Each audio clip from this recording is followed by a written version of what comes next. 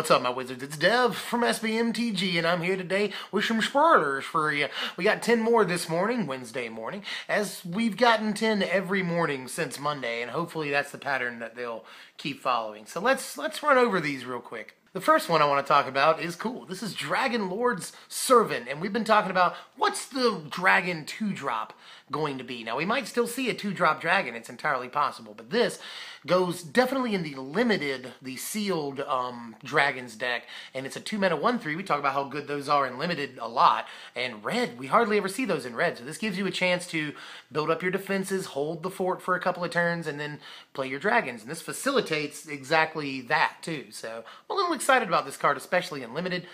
Don't know how far it's going to go in constructed, but this is a dragon themed set, so it's entirely possible that this sees a little bit of constructed play. I wouldn't be too surprised. And for constructed, I give it like a 6.5. You know, it's a niche kind of card for that. But in limited, I give this like a solid 7.5. I think that even if you're only playing a couple of dragons in your deck, this is worth it as a 2-drop, a 1/3 that sets up a little bit of a wall and helps you play those bombs a little bit later and earlier than your opponent, which is always important. To go along with that, we got a Dragon Fodder. I was hoping that they would reprint this card. It just makes a lot of sense. Yeah, Dragon Fodder. Does this take the place of Raise the Alarm in the sort of red-white tokens deck? Now, we get this as a 2-drop, and Hordling Outburst is a 3-drop in mono-red. So I think that Dragon Fodder could definitely have a place. It works with Monastery Swiftspear and other prowess creatures very well. I mean, it's a lot like Raise the Alarm. Yeah, this card will see standard play. In this environment, yeah, I just said it like that. In this environment, I actually give Dragon's Fodder like a 7.25. Dragon Fodder, a 7.25. This isn't bad at all. Obviously. Give it a chance. Give it a chance. These token generators have been very popular, and we just got another very good one. Let's go over the cycle of Megamorphs that we got today. We got one in each color, some of them exciting, some of them not so exciting. Let's do the couple of not so exciting first. Meringue River Skeleton is fine, especially in sealed. It's got regenerate, and it only costs 2 mana, and it's only 1 to regenerate it. Regenerating creatures are good in limited environments. So yeah, it's not that this isn't horribly exciting, but obviously it won't see standard play. I don't think any of these Megamorphs will, these particular Megamorphs. But in limited, these are mostly all-stars, including this guy. In limited, I'm going to go ahead and just say that he's like probably, again, a solid 7.25. He's a really good defensive creature. Like, imagine in Fate Reforged you're drafting that with this set.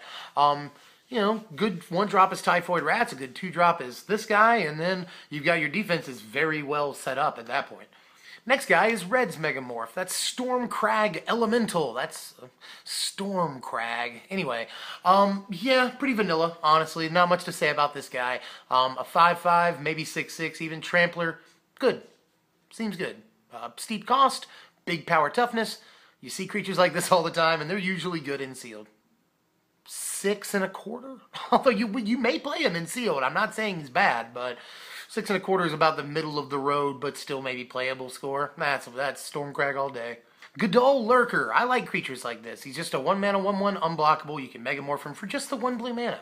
I'm a fan of stuff like this. Invisible Stalker he ain't, but I like little unblockable creatures that you can build a battleship out of, and it's not a safe strategy. I think we all know that. This probably won't see standard play, but with all the enchantments running around, in Fate Reforged especially, then this will see limited play, and it will be a good card there. I actually give this a solid 6.75. You know, I'm feeling like I don't usually like 1-drops in sealed especially, but cards that you can build a game plan around are decent, and as we've seen so far, in Fate Reforged and in this set so far, removal is relatively scarce. So you don't have to worry about it as much. Even Sunstriker is the white one. I like this card for a weird reason. Yeah, we used to have, and I'm going to put the card up right here in front of my face when I find it, but we used to have a 3-mana 1/1 flying double strike soldier guy, bird, cat thing in standard. And he was really good in the deck with, again, I'll put the picture right there. The guy that was a 5-mana 4/4, when he comes into play, he has the keyword abilities of anything that's in your graveyard. We have a creature very similar to that in Soul Flayer right now, and this goes in the sort of casual Soul Flayer deck. Now, obviously, there is Chromantic Flayer that it's actually making the rounds at tournaments right now. I don't know that this slots into that, but they are running a red creature with double strike just so they can get the double strike. So it's entirely possible they run this guy instead, get two abilities off of one delve. I am a fan of this, especially in sealed environments. However, caveat before I move on to the next card, this might not be in good as sealed as good in sealed as we normally think that a card like this is. 2/2 flying double strike, that's good, but we're in a format full of huge dragons, most of them having 5 toughness. Now, this will take out the 3 and 4 toughness dragons. That seems pretty good on defense, and you need flyers on your team that can deal with the dragons, but the larger dragons are just going to blow right by him. He's not going to be that important, but he has his place in your sealed deck. I will go ahead and give him a 6 and a quarter, one of those again. He's playable, he's solid, he has his drawbacks, and he has his advantages, but I think this guy is very playable in your sealed deck, not necessarily in your constructed, but maybe Flare. I reserve that. And the final Megamorph card that got spoiled today was Salt Road Ambushers. This is actually really good in sealed, I think. This, basically, whenever you flip a guy up, he gets 2+1/+1 counters, and if you Megamorph a guy, he gets 3, basically. So this guy would become a 6/6 for 5 on the Megamorph. That's fine, that's aggressively costed, but green, very aggressively costed in this set, from what we've seen so far. Yeah, this is very desirable in sealed, I would say.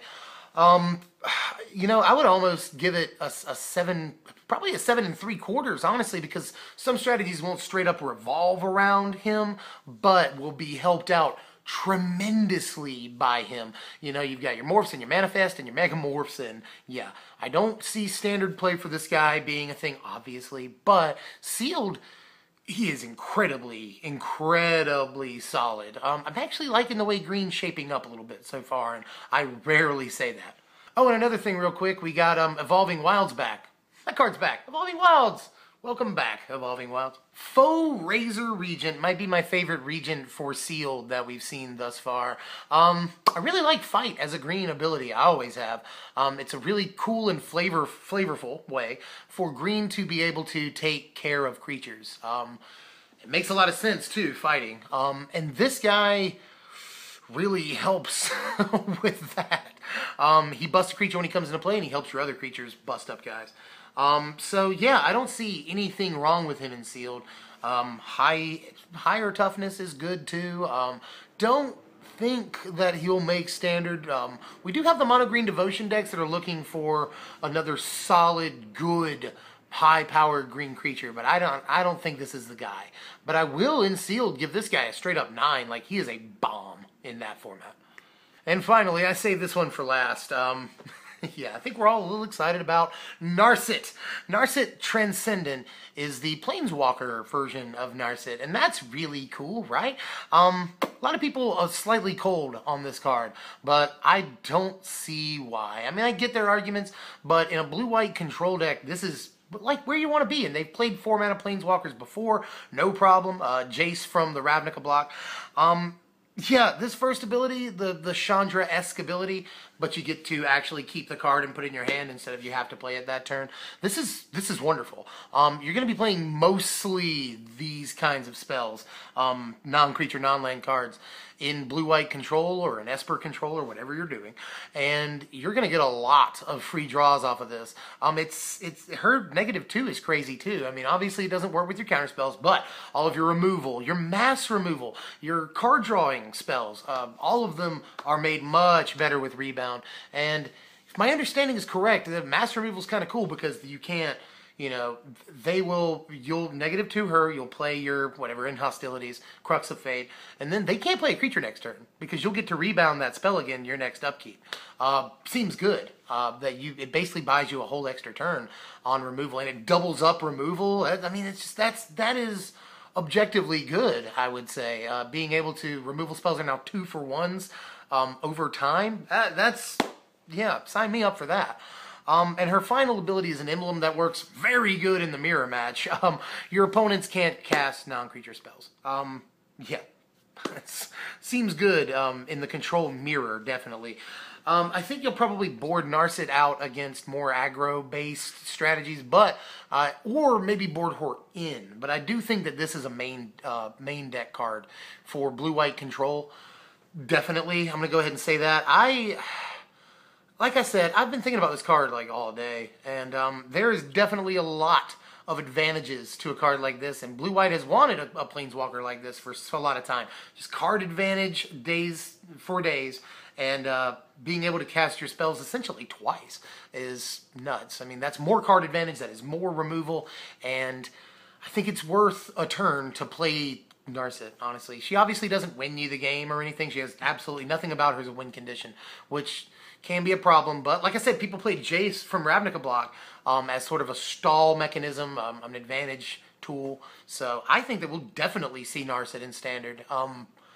Definitely see Narset in Standard. I give Narset an 8.25 for Standard play.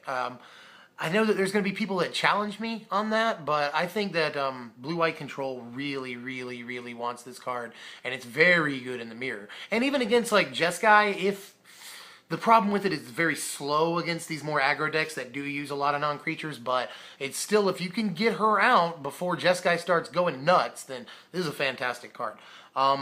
You won't get the emblem before Jeskai starts going nuts. You very likely won't get the emblem, but if you do, and against control, a control mirror, you'll very likely get it. Now, will Jeskai play this card? Will Heroic play this card? No. Will Jeskai play this card? Maybe. I'd like to know what you guys think, because I've been struggling with that all day. Will Jeskai play this card? You let me know.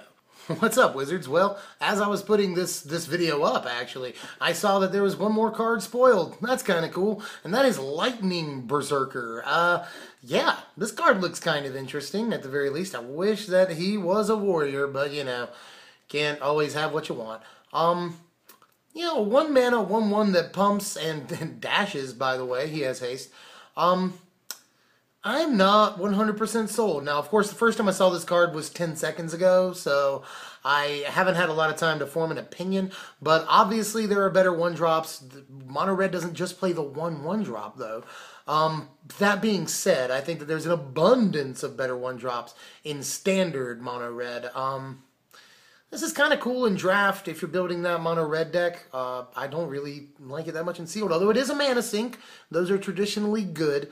But I'm not going to rate this card or anything right now, but I will go ahead and say that she's neat. With that, I think that, yeah, we can be done for now. Look forward to more spoilers, guys. Subscribe to Strictly Better MTG for all the DTK spoilers and a bunch of other stuff that we do. We've got a really good video right now about everything about Magic Origins, including the Planeswalker Origins, what we know about them. So check that out on our channel. I'm Dev, and I'll see you guys later. Appreciate you.